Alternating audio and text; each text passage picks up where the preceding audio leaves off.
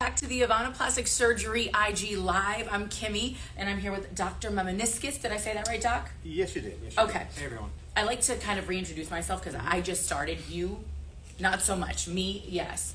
So I'm the newest member of the Ivana Plastic Surgery family and the social media team here, and I've had the honor of sitting down with a few of your colleagues over the past week or so. I got to talk with Dr. McDaniel. I got to talk with Dr. Luster, who of course is the sole female surgeon on the team here, and now I'm with the OG, and by that I mean the guy who has been doing it and doing it the best for, I don't want to say quite some time, and it's such a positive thing though, because I feel like when you're looking for a plastic surgeon, you know, the proof is in the resume, it's in the length of time. There's a level of comfort that comes when you know your doctor is experienced. It's like, you know, when you walk on an airplane and you see the silver fox sitting in the cockpit, you know, with his four stripes. You're like, oh, I got myself a Sully.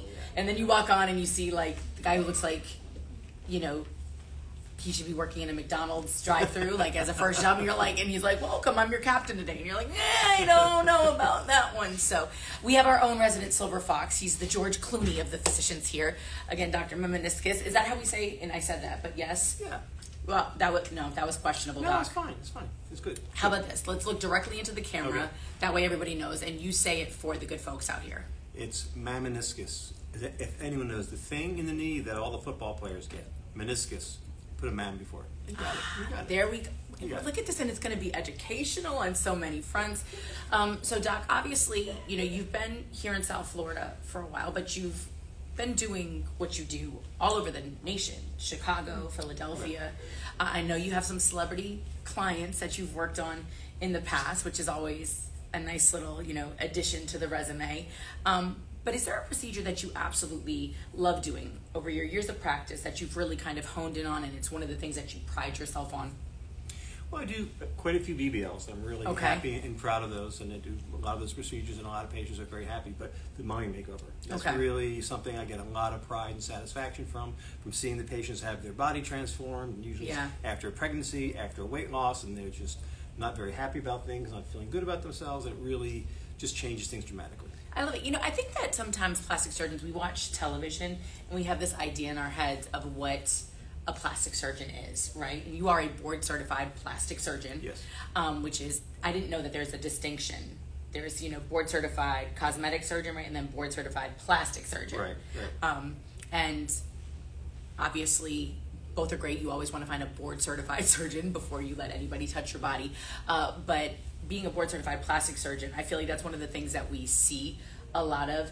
And we get this kind of arrogant vibe, right? Like it's, I don't know. When I think about botched, or I think about, you know, sometimes, what was the other one? Nip tuck, right? And you have these doctors who have these God complexes, and I gotta say, working with the doctors here, it could not be more polar opposite. Like the level of care and the level of attention and the time that you guys give to your patients, and how much pride you take in their happiness after the fact is really, like, it's heartwarming. Like, I love it. Yeah, that's true. I mean, everything's geared toward the patient, the patient's experience, the patient's result. Everything is patient-oriented here and in my practice, and that's what makes it great.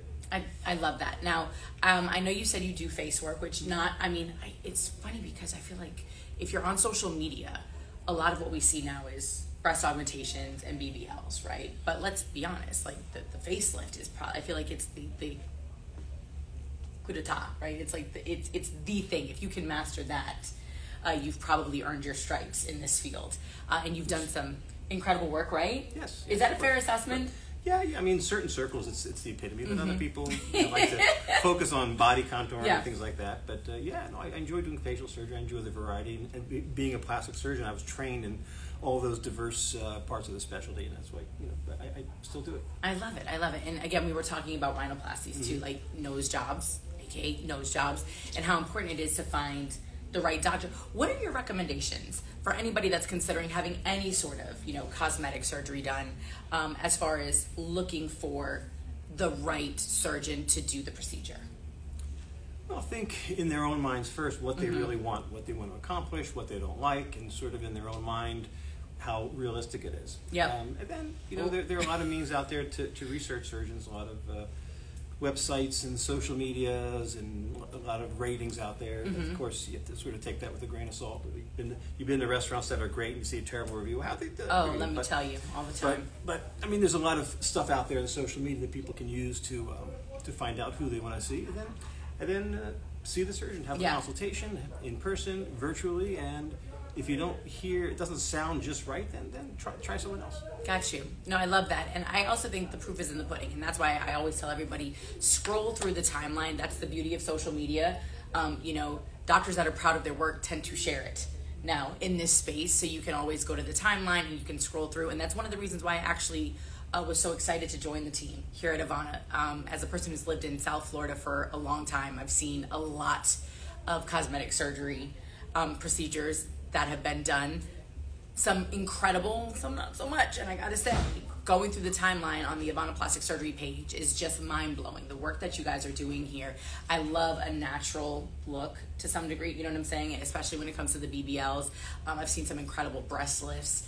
The mommy makeovers have been spectacular. And then what I really love is when we do these lives, so many people that have already come through the doors, Doc, comment. Like, they jump on and they're just praising how much they love their new bodies. They talk about the doctors that they've come to see. So they're really like, that to me is the other way that you pick a doctor, is by word of mouth, right? Exactly. First, word of mouth is the best. I love it. Patient referrals or patients coming back for another procedure that they want to have done. So it's satisfying. Now, somebody mentioned to me a thing called a Vixen BBL, right? And they said that if you want one of those looks, that is really... That you're the doctor to go to for this. So what is a Vixen BBL, in case it's really more of a very curvaceous look. A very, very thin waistline, then curves down in the hip and lat area, and round and good projection of the butt. So that's kind of pin-uppy, kind of look, or even more? Sort of, I guess. Okay. I mean, pin-uppy is kind of an old term. It is. The Vixen is kind of a newer look, and I mean, kind of when you see it, you know it. When you see, I like that. Okay, when you see it, you know it. And obviously, again, you can scroll through. Is there a perfect candidate? Is there? I don't want to say anybody's perfect or not perfect, but what's the ideal candidate for a Vixen BBL? Starting with a good start. The skin is good. The skin has good elasticity. They have the right amount of fat. Not too little, not too much.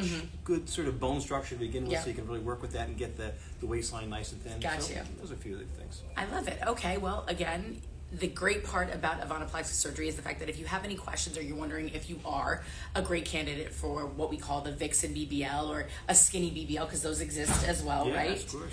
And then obviously you just have the iconic classic BBL. You can always send a DM. You can drop your comments below these lives. The team here is fantastic at getting back to people. And again, if you see somebody that is commenting on the work that they've had done, tag them or share with them or comment, ask them a question, because I will say this, I feel like the people who come to Ivana definitely have no problem talking about the work that they've had done, and it's each one teach one. Sharing is caring. Those are the kind of things that I feel, and ladies, it's on us in particular to help each other through these kind of decision-making processes. And I know that there's a lot of fellas that come into, have you seen an increase, especially with things like, what is it, it's for the abs, help me out. Ab etching. Yeah. I'm beginning to feel like we're gonna have more and more of the fellas coming through the doors. More of the fellas, but some of the girls too asking for it. Oh, for sure. Yeah. So it's sort of both genders. Who's more likely to be honest about having work done? A man. Really? Yeah. Okay. I'm gonna start asking all the guys. Did you have your calves done with Dr. Mameniskis? Do you do those things? I mean, maybe not every example. Yeah. But I think men are more. Yeah, okay. What did I have done? I had this done. I had my male gynecomastia taken care of. I had my love handle suction, stuff like that. Yeah. Calves? Do they do that? I saw that on an episode of Entourage. Do they do implants? We do implants sometimes. Yeah. Okay. Okay, well, apparently the fellas are being honest about the work they're having done. Doc, now I want to ask you, as the doctor, when a patient comes into you for a consult, what helps you do your best work? Should they bring in a photo of somebody that, a look that they want to attain, or, are there questions that they should have ready or be ready to answer that would make the whole process easier for you to really deliver the results that they're looking for? Just sort of, most importantly, just convey to me really what you want, what kind of look you want. Okay. Give me pictures and just saying, hey, this is what I want, and this is what I don't want. Then we can discuss it. I examine the patient. I see, hey, well, it's realistic, it's kind of realistic, or this is what you can attain. So that's really, and then a patient realizing that and being realistic and saying, yes, okay, that's good. Let's How hard is it to manage expectations? It can be difficult. You can sometimes tell with some patients are, have too high an expectation. I try to be realistic with them and say, hey, if you absolutely must have that, maybe you don't do the procedure. But it's something that comes along with doing this kind of work. I was just trying to look at the comments and the questions. If you have any questions, please feel free to drop them right here on this live as we're talking. I'm trying to see if anybody is commenting. I got in there a little bit late, and I did see some earlier on, but I can't scroll back right now because it's on my live. I did want to know, though, as far as like post-op, because that's one of the things that I know a lot of people ask about. Like if you're coming in for a Vixen BBL, what sort of recovery time should you expect? What is going to help you have the best long-term results as far as that recovery process and the things that end up falling on the patient once they leave these doors? Well, we give a lot of instructions. Really try to follow the instructions. They're there for a reason, to give patients the best result. Please try to stay here as long as you can for a BBL. If you're coming in from out of town? 7 to 10 days is great, that we can tell things are really going in the right direction and we're really comfortable about things. Have proper help. Yep. Have the proper support people with you. I recommend seeking out a health professional, a nurse, to help you the first few days. And that really, who's used to this kind of procedure, taking care of patients who've had a cosmetic surgery procedure, that is very, very helpful. That takes away some of the uncertain things that happen after the surgery. And I'm sure that the team here can recommend some of these people if you don't necessarily already have them. We do. We point them in the right direction. Yeah. Obviously, it's they need to select the person that they feel comfortable with, but we do point them in the right direction. Well, because we have post-op here, which I absolutely love. Like, they have a massage facility post-op is great here. Yeah. right on premise. So when you come in, because usually you come in the very next day, right? After you have a procedure, you come for a follow-up. Yeah, by the physician the next day, then by whenever needed afterward. And they come for massages, and I see them sometimes in between, and it's. Yeah, I do love that it's kind of like it's a one-stop kind of, shop, for lack of a better phrase, and it's fantastic. I've honestly never seen anything like it. I mean, right down to your post-op garments. You guys have those right here on site. Yes. And I know that that's another important part of the procedure. Now, somebody did ask, Nostraccio0124, I'm sorry, sometimes the Instagram names are a little crazy town. How can I avoid looking square and overstuffed? Can we see Dr. Mameniskis? Square. I mean, some patients' bodies are difficult. It's hard to get rid of some of that look, and that's where being realistic with the patient is important. But go to the right surgeon who can tell you he can do it and give you the look you want. Again, I think that's such a great point. Like, the beauty of Ivana, you can do in-person consultations. They also do virtual consultations. Yes. We are the #1 destination, and by we, I'm saying Miami, in the nation for plastic surgery procedures. And Ivana is top of that list when it comes to plastic surgery centers where people come to have their procedures done. I know somebody actually mentioned that they're scheduled in March with you. Super terrified about the surgery. What can I do to ease my mind and fears? Even though, literally, I trust Dr. Mameniskis 100%. Is there anything, that you can I think it's sort of go on our Instagram and find some patients and maybe message them and talk to some former patients, and they'll give you an idea of what to expect and what the process is, and then you'll be feeling better. Oh, you're a busy guy. I'm scheduled March 21st. Okay. Somebody said I added arm lipo to avoid looking too heavy because they have big boobs. Okay. But again, I think that's one of the things that you can discuss with your doctor when they come in and they get a really great look at you. Surgeons that have been doing this, and are as qualified as the surgeons here at Ivana, especially Dr. Mameniskis, you're going to get the best, I would say, medical advice you can possibly get. Yes. And I know that you guys all, and you pointed it out, pride yourself in being honest and upfront so that the patient really does have the best overall experience.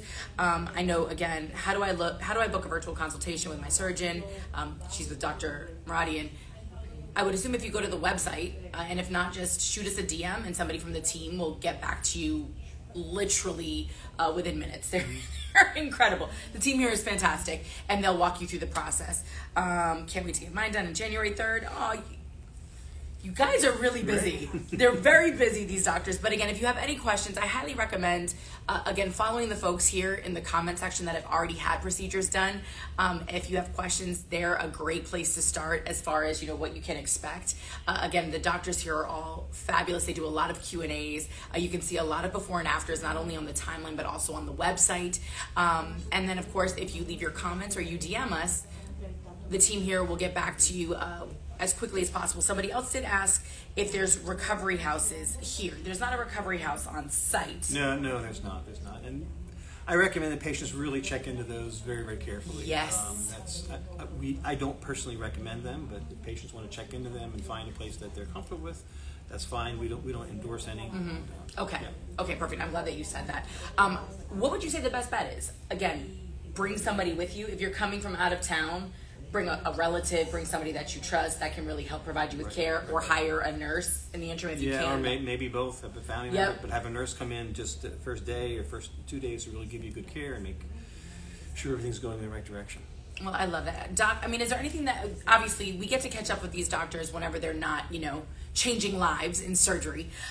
So if anybody has any questions, I know I can follow up with you somewhere down the line. But is there anything you'd like to leave these great folks with as we head into the holidays and a lot of folks getting ready for, new year, new you. They want to kick things off the right way. January 2024. Can you think of anything? Well, just have a great, happy, blessed holiday season, and in the new year, contact us. There you go. One last question. I'm sorry, I lied. Can you fix uneven hips in around 2 BBL, and do you transfer fat to the front hip and outer thighs? Yes. Boom. Did you hear? This man knows what he's talking about. All right, I'm going to let him get out of here, start his weekend. Again, thank you guys for tuning in. Did you have another surgery to do? I do. She's sitting right here. His next patient is right here. Well, at least he's ready for you. And this is going to be incredible. So please, again, drop your comments, DM us. Thank you so much, Dr. Mameniskis. You're amazing. And are you on social media yourself? Yes. Okay, do you have an account? My own Instagram? Yeah. It's at Dr. Mameniskis. Okay, perfect. We'll make sure we write that in so that you know exactly how to spell it. Very active, and I love it. Lots of before and afters, and that's a great place to start. So thank you guys for tuning in.